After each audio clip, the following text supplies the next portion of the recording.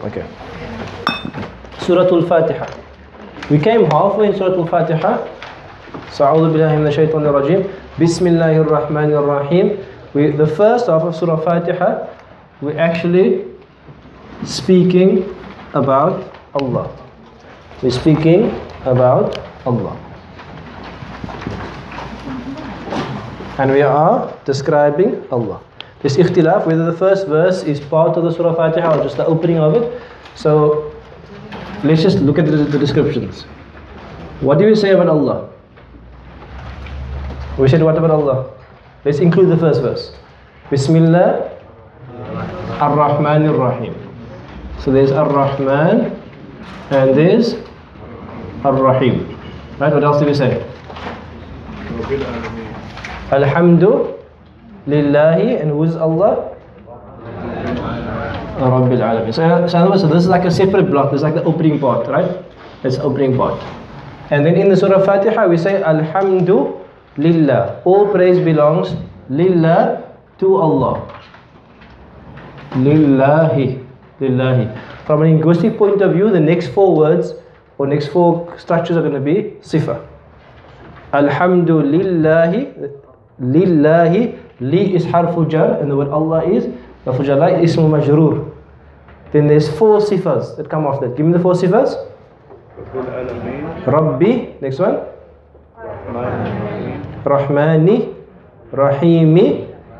Maliki. So there's four sifas that come after that. It's going to be Ar-Rahman is one sifa.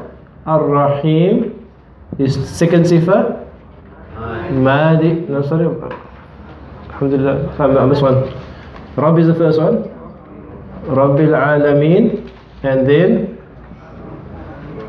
Ar-Rahman and Ar-Rahim, and then Malik.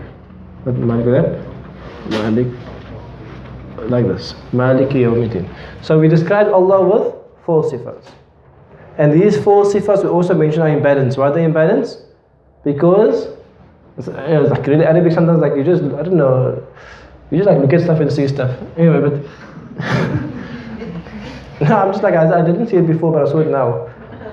So I can make up my own stuff sometimes, but Bismillah. But I'm just highlighting what I see. In other words, the word Rabb is what? Jalali or Jamali? Jalali. Jalal, strength, power, might. Is Rabb, is the Lord, the Master of all of the worlds. It's going to be Jalal. Right? It's going to be Jalal. Jalali. Jalal. How about Ar-Rahman, Ar-Rahim? Jamal. Jamal. And what's the end here? Jalal. So two things here. The one thing I mentioned last week was what? There's balance. There's Jalal and then there's Jamal.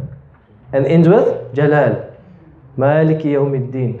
What I just saw now, it was interesting when Allah describes Himself, it's as if the Jamal is here and the Jalal is here. You see what I mean? Like if you take the verses, there's actually a circular construction here. You with me?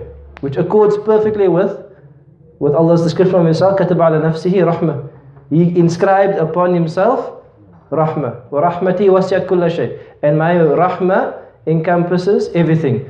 وَرَحْمَتِي سَبَقَتْ غَضَبِي. And my Rahmah, it outstrips, it's greater than my anger. You with me? So the core of Allah is what? Is Rahmah. There is Jalal, but the heart, even the heart linguistically in terms of the surah structure is what? Is Rahmah. Which is actually beautiful if you think about the structure of how things are mentioned. Alhamdulillah. So that is the beginning of Surah Al-Fatihah. Then we move to a new section. That's like section 1. Now section 2 is different. Are we mentioned in the first section?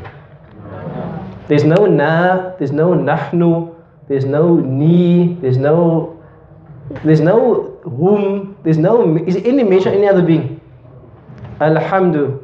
Did we say nahmaduhu? We praise you, Allah. We didn't say that. We said Alhamdulillahi Rabbil Alamin. All praise belongs to Allah. Ar-Rahman Ar-Rahim. He is full of Rahmah and He is full of everlasting rahmah. Maliki Yawmiddin, Iyaka, Maliki Yawmiddin is the master of all of the worlds. Now we enter into Surah Fatihah. Now we enter. How do we enter? Iyaka na'budu. Na'budu. So we'll just spend a few minutes on Iyaka na'budu. What does Iyaka actually mean? Okay. There's two. What is you in Arabic? Anta. Anta. Okay. Now I'm going to tell you something weird. Anta, that's actually Raf'un. That's Raf'un. If you put Anta into Nasbun, you know what it becomes? Iyaka.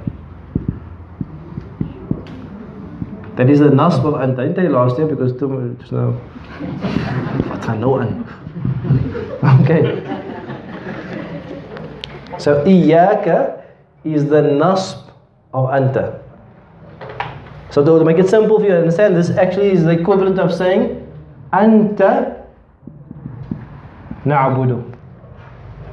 It's the equivalent of we saying Anta, you, Allah, na'budu, we worship. Okay. Now this year na'budu is what? Ism fi'l harf. It's a what? It's a fi'l. It's a fi'l, so this is the verb. Where is the fa'il for this verb? Inside? What's inside? Ya'budu, he is worshipping. Na'budu, we worship, we are worshipping. Where's the fa'il? Inside. What's inside? There's a na inside. Right?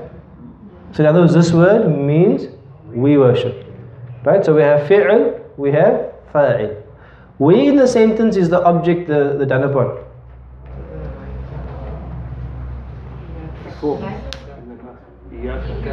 Who are we worshipping? We are worshipping you, Allah. So this is actually what is this in the sentence? This is fi'l, this is fa'il. What is this? That's maf'ulun bihi. What is maf'ulun bihi is? Nasb. I can't use anta. You with me? I can't use this because this is a raf'un version. I must use the nasbun version. So this is maf'ulun bihi. Mimba maf'ulun bihi. Does the maf'ul normally come before the verb? It's unusual here. Normally comes after the verb. So put the maf'ul after the verb for me. How do you say we worship you? We normally say what? Na-bu-du-ka.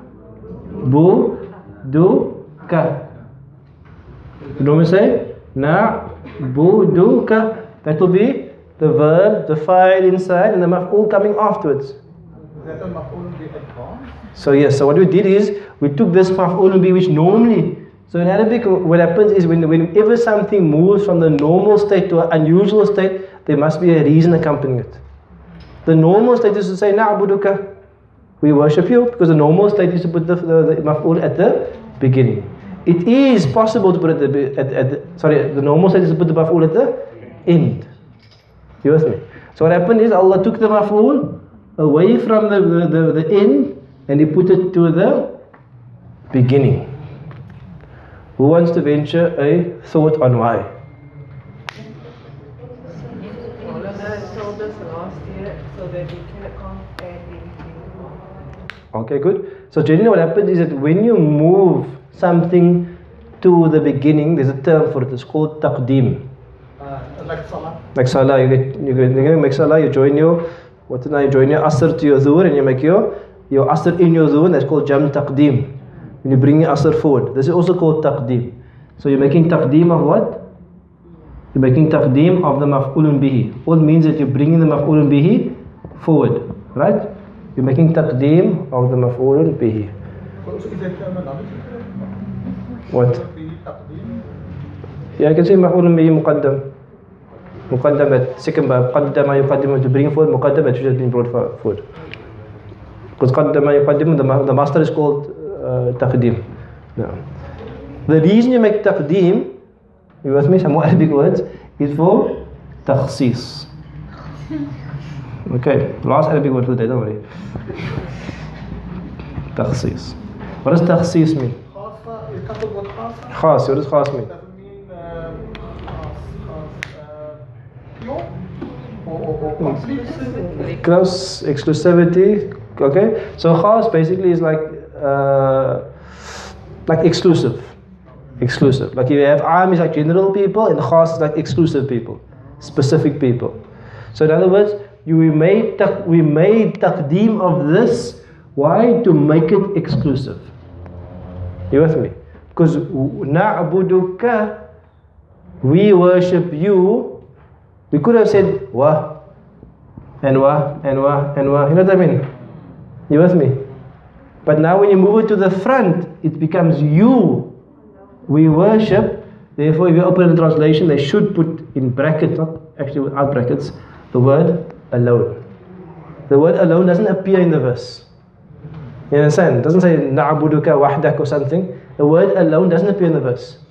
But why do they put the alone there? Because the Alfi translator understood that because Allah is making taqdeem of the you, that is there for takhsis, for exclusivity, therefore it's fine to add alone in brackets.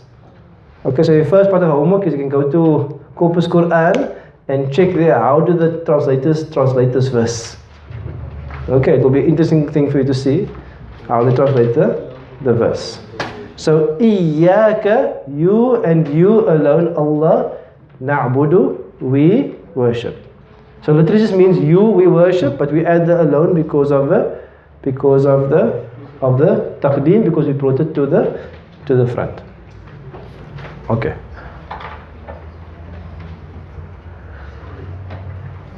Next thing, again, to understand a word, you have to understand the whole family. What are the root letters of na'budu? Abada. So what other words do you know with abada? An abid. What's an abid?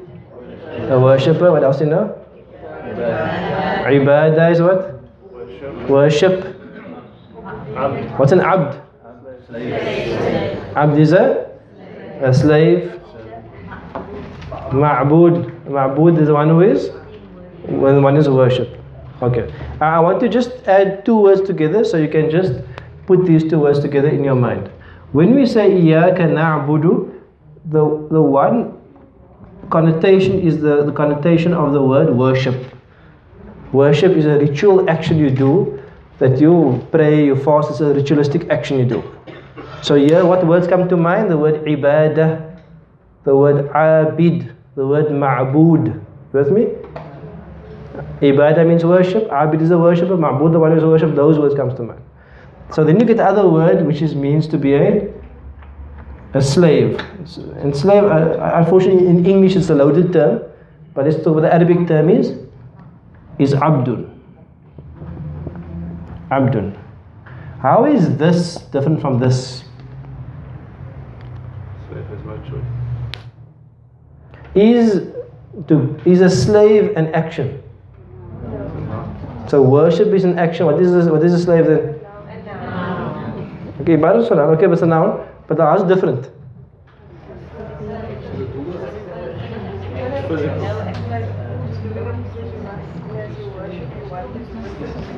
Okay, so worship is voluntary and the slave is not really voluntary. Good.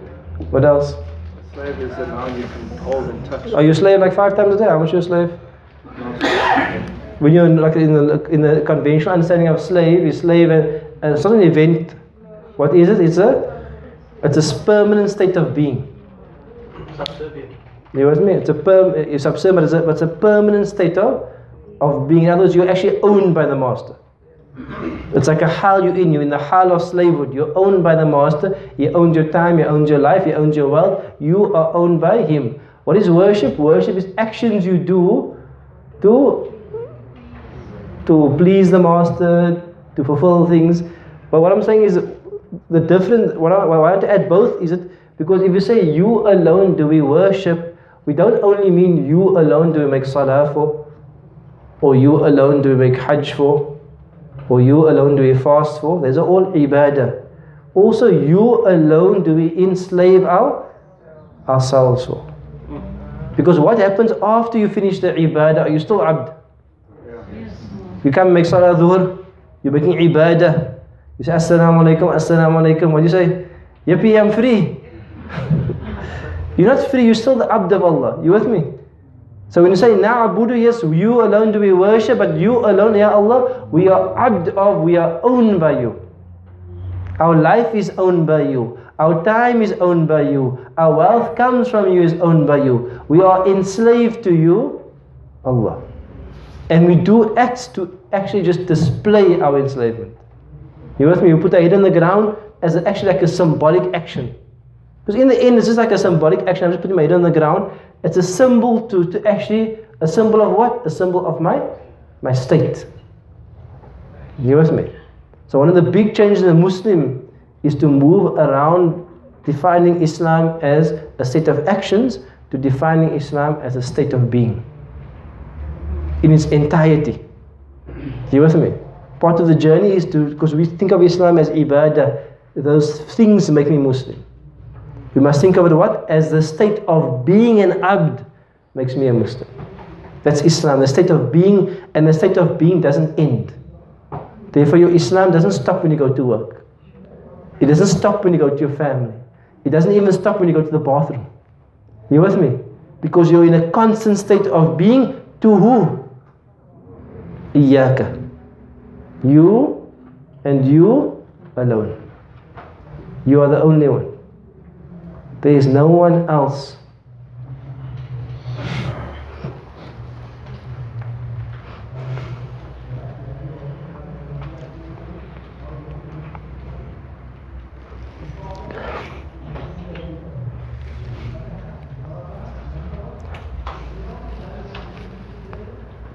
There's no one else.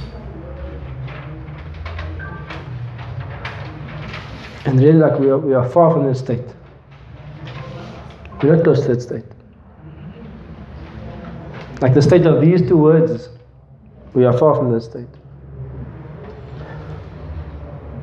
Because He owns us, He looks after us, He provides for us. And we should turn to Him in that state. Not turn against Him all the time.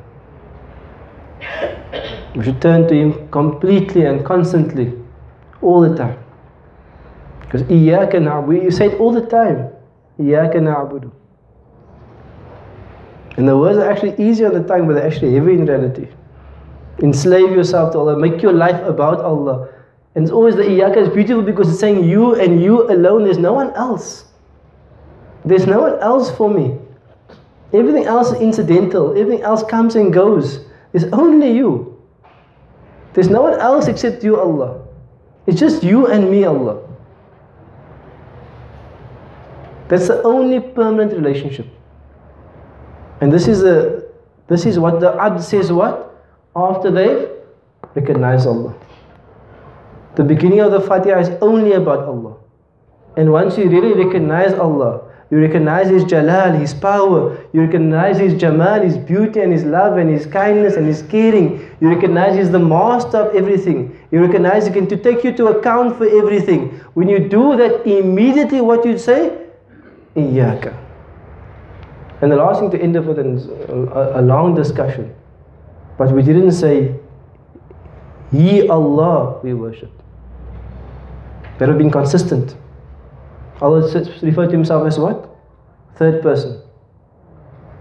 He is the most merciful, He is the master. We didn't say He we worship. What did we say? What did we just do there? We heard about you and now we turn to you. We heard about you, Allah. And what happens? Like we heard about you and then we turned to you and we spoke to you directly. It's a very powerful change. This change, inshallah, we'll call it iltifat, but we'll discuss it in the next lesson, inshallah. May Allah give us really the true weight of these words. May Allah make us be true abds and make true ibadah, inshallah. Wassalamu alaikum wa rahmatullahi wa barakatuh.